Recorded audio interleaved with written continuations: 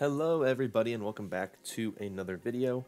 Obviously no matches to talk about from this past weekend because none of them actually happened because of the coronavirus. But we did get a watch point yesterday where they talked about some of the things that are happening going forward, so I wanted to talk about those today and look ahead at what we have coming up in the next couple of weeks, next month or so, I guess. So let's start with the matches returning. They'll be returning this weekend, this Saturday. They will be returning. And we will be getting 4 matches, 2 on Saturday and 2 on Sunday.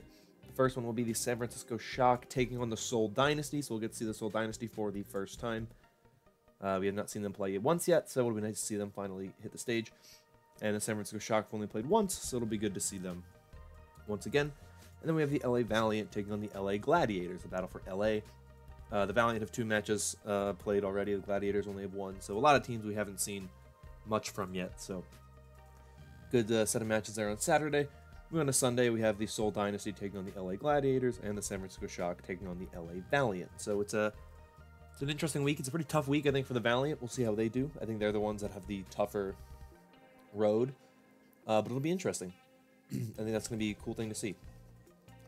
For the Featured, they were talking with John Spector, the Watchpoint crew was, who is the VP of the Overwatch League, and John Spector had gave a couple of things, such as the fact that the teams will be broken up into 3 different groups. The 3 different groups are very, very simple. You have the Atlantic group, so all of the Atlantic Conference teams are in the Atlantic group, because all of them are somewhere in the eastern U.S., except for Houston, who are in Texas, of course. And then you have the Pacific group, which is 6 of the Pacific teams, and it is because it is the 6 Pacific teams that are based right now on the west coast of North America, plus Dallas. So you have, of course, Vancouver, San Francisco, the 2 LA teams, Dallas, and then you have Seoul, who are currently in Los Angeles. I believe all 4 of the teams that are playing this upcoming weekend are all playing in Los Angeles right now, which is my guess for why they want them to play first, because it's like we have 4 teams currently in Los Angeles, which means latency shouldn't be as much of an issue. So we're going to have these teams play at the first online matches so that we can make sure there's not as many problems, which I think is interesting.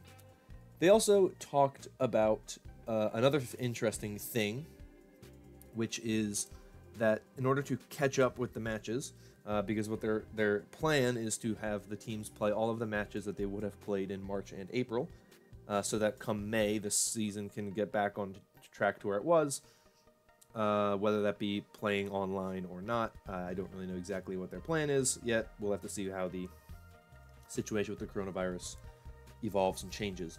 But they're going to start adding matches on Fridays. So they're going to have 3 match days a week up from the 4 match days a week.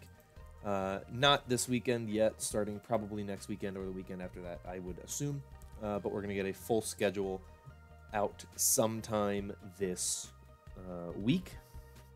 I just don't know when, of course, because they didn't tell us when we can expect them.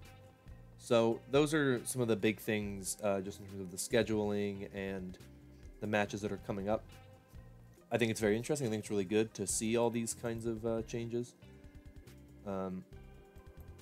It's interesting to see. I'm a big fan of what we've seen with the changes that they've announced so far. But we'll move on to another change they announced, which is a change to the hero pools. As you know, or you might know in the past, for the past 2 hero pool drawings, any hero that had a 10% pick rate was just thrown into the pool that could be pulled from, equal amounts.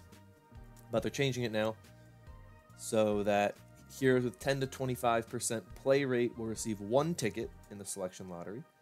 Heroes that are 25 to 50% play rate will get 2 tickets.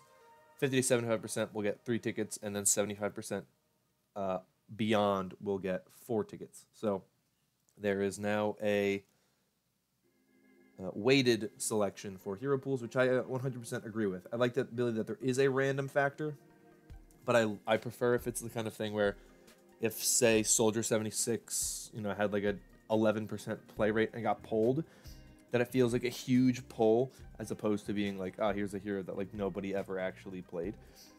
The one thing that I think a lot of people may say could be a problem is that some people may be like, well, I want to have this, you know, hero banned, or the teams might say like, you know, we want this hero banned, so let's try to play as much of this hero as possible this week against an opponent that we know we're going to beat, so that next week when we play this good team, that hero maybe gets banned.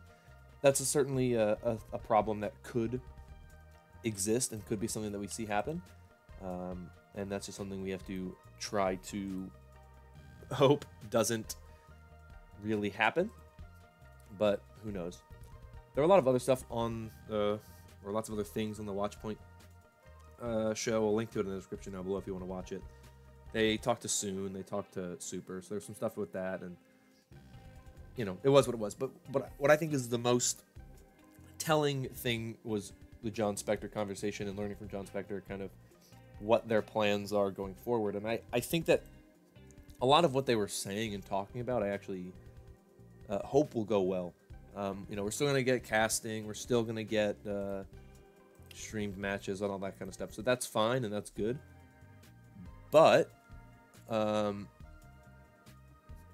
think that it's going to be an interesting thing to see how it all changes and moves and how the league differs in an online setting as opposed to a live setting, because it will be different. You know, I just don't know exactly how different it'll be. But I'm curious to see how the teams interact and how the teams play differently now that the league is moving completely online for the time being. And I'm curious to see if it'll affect teams at all, if certain teams will become better playing online or not. Probably not.